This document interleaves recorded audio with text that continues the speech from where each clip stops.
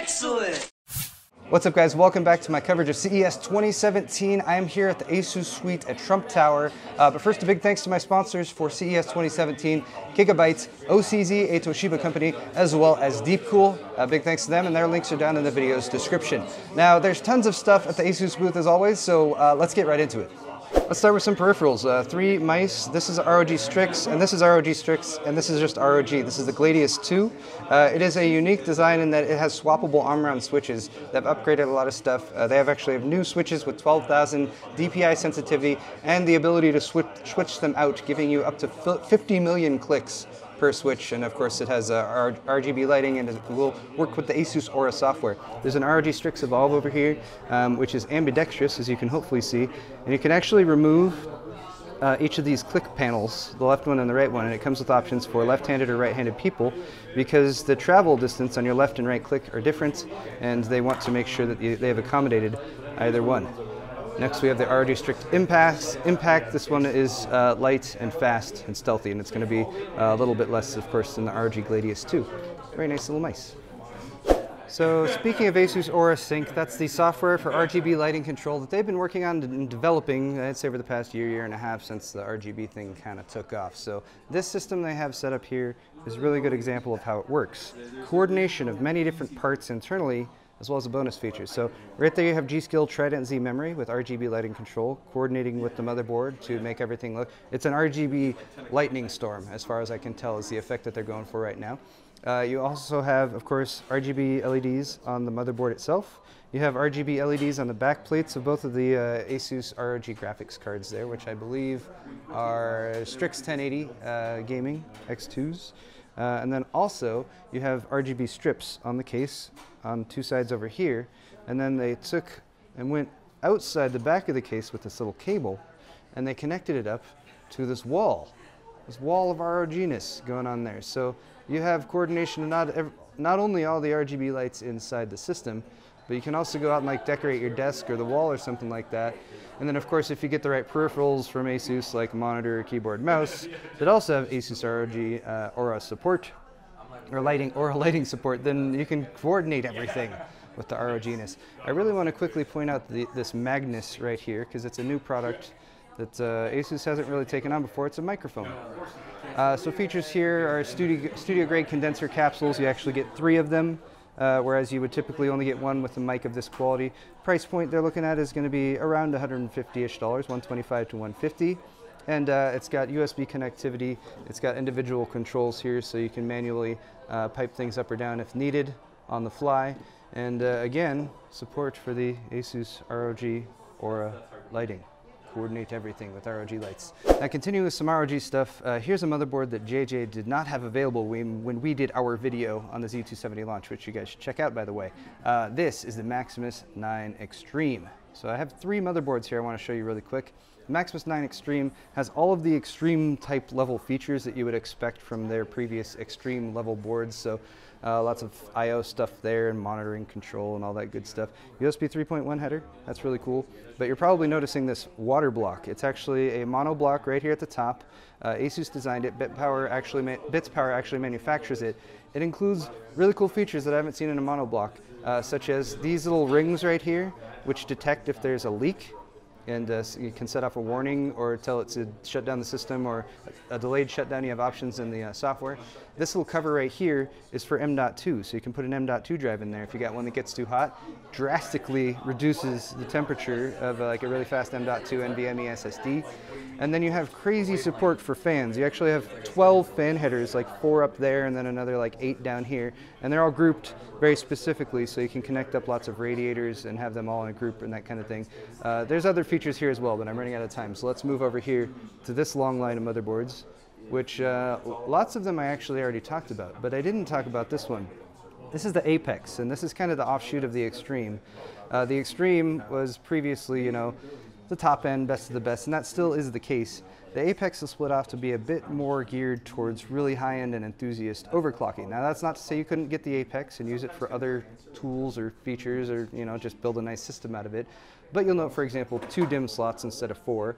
All of this is to reduce signal noise that might potentially reduce your chances of getting really high-end overclocks. They have this crazy thing right here, which is actually an M.2 riser adapter card that they fit into a DIMM slot, which is kind of crazy. But gives you some M.2 support without having it have potential noise or signal interference with the rest of the board. And they've gone with other features like IC chips in there that are much better for high-end overclocking. So if you're going to see like world records for Kaby Lake being broken by ASUS overclocking team, it's probably going to be done on this board. Of course, on the right side you have voltage read points and all that type of stuff.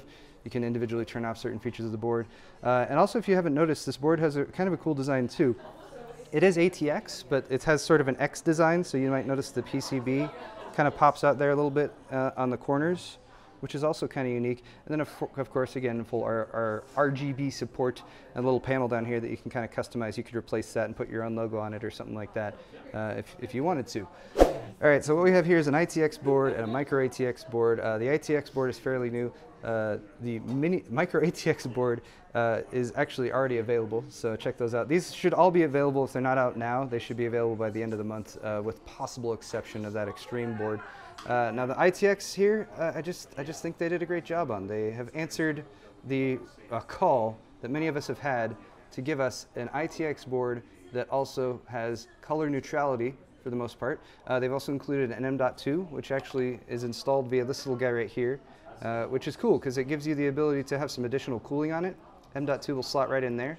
Active heatsink for it, so keep your M.2 NVMe drive nice and cool, and it fits on the front of the board right there.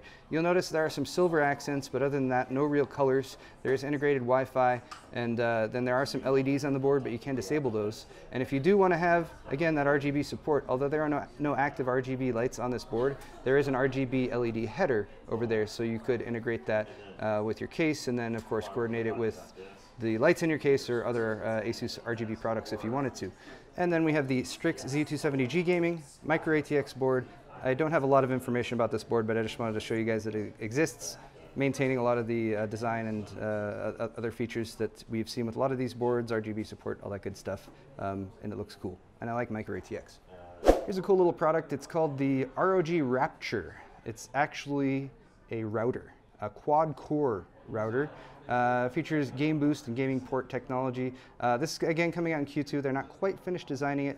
It's going to have support for really high-speed storage. It's either going to be integrated or available via connectivity via USB, but it's going to give you just ultra-fast storage. So you could potentially like use this as a NAS replacement or something like that. But tri-band AC Wi-Fi, 8 gigabit LAN ports for wired devices, and 2 ultra-fast USB 3.0 ports. And it looks like an upside-down spider. Monitors, these are exciting. Actually, the one in the middle is really cool. It's a new industrial design, and this is part of the ASUS, well, it's not a ProArt actual series monitor. It is the MX38VQ. It is 37.5 inches diagonal from there all the way down to there. The resolution is crazy. It's 3840 by 1600, which is not 21 by 9. It's actually a bit taller than 21 by 9. The 4K version of 21 by 9 would be 3840 by 1440. This is again 3840 wide, 1600 tall. So you get a bit of extra vertical space. It's just a beautiful looking monitor. The panel is sourced from LG. Also includes 8-watt stereo speakers, Sonic Master technology, so you can actually route your audio, like say you have a laptop that doesn't have very good audio quality, you can route it through the monitor and then plug your headphones in there and you'll get a much better audio experience. That's really cool. Again, coming in Q2. Over here we have a 4K HDR display, which just looks beautiful. And ASUS is still in search of incredible. This is a 32-inch 4K HDR quantum dot monitor. So the color space reproductivity on this monitor is absolutely insane. You get 85% of Rec 2020 support, which is like the widest color spectrum standard that's kind of been standardized, but usually it's only used in really high-end stuff. 99.5% of Adobe though, 95% of DCI-P3, 100% sRGB. Just a beautiful looking monitor. Pretty cool looking stand down there as well. And it's 4K. Pre-calibrated with ProArt calibration, then it includes hardware calibration tools in there as well. Again, coming in Q2. And finally, I can't leave without talking about this new monitor. Can you tell which one is the better one? These demos are supposed to be synced, but I turned them on at the wrong time. But you can kind of get an impression back and forth. Obviously, you're not watching this on an HDR monitor, but the one on the right is HDR. The new one, ROG Swift PG27UQ. The one on the left is last year's model. Also a very nice monitor, of course, but this one on the right is better. We have 4K support. It is an ROG series monitor, so you have cool little extras like, you know, it fires the ROG ASUS ROG logo down at the ground underneath the monitor's display. 144 hertz, rapid refresh rate, NVIDIA G-Sync support, of course, 4K HDR, 3840 by 2160, and it's an IPS panel, so you should have better color depth theoretically than, you know, a trashy old TN panel or something like that. DisplayPort 1.4 and HDMI 2.0 compatible, and I think this is a very, very nice monitor. I don't know how much it's going to cost though. Now, I said I was going to finish with that monitor, but JJ insisted that I should talk to you guys about this laptop too. Let's start with the bad part right off the gate. It's a $6,000 laptop. No apologies, it costs $6,000, it must be worth it. What they've done here, if you couldn't already tell, is of course integrated their liquid cooling. It's hot swappable, well, it's not hot, you can hot swap it? Hot swap it? All right, it's hot swappable liquid cooling with that unit in the back. So you can run it air cooled with just what's here, or you know, keep that unit at home and when you're ready to game, plug it in there. 18-inch display, IPS with G-Sync, dual GTX 1080s in there. Full-size ones. It also has, what's the CPU? It's i7 latest generation Kaby Lake unlocked. Okay, so it's like a 7700K? Kind of. It's kind of like a 7700K. It's some mysterious version of the 7700K that JJ seems very, very mysterious about. Mechanical RGB backlit keyboard. Obviously, it's a fairly substantial laptop, being that it's more of a desktop replacement made for gaming, and I imagine you could do lots of content creation and that kind of thing on this as well. And of course, full ASUS ROG Aura RGB support. ROG Aura RGB. I've been repeating that statement over and over again. So, guys, if you want, if you don't like desktop computers, but you want one, but you want it in a laptop, and you have $6,000, the ROG GX 800 is absolutely insane. So there you have it, guys, my breathless coverage of the ASUS suite, and I swear I've only talked about like a third of the things they have. They have a complete other room that they wanted to show us, but we ran out of time. So let me know what you think of this video. Hit the thumbs up button if you enjoyed it. A big thank you, of course, to my sponsors, Kyle, as well as Gigabyte, OCZ, Toshiba, and Deepcool. Thanks, you guys. More coverage of CES 2017 coming very soon. We'll see you next time.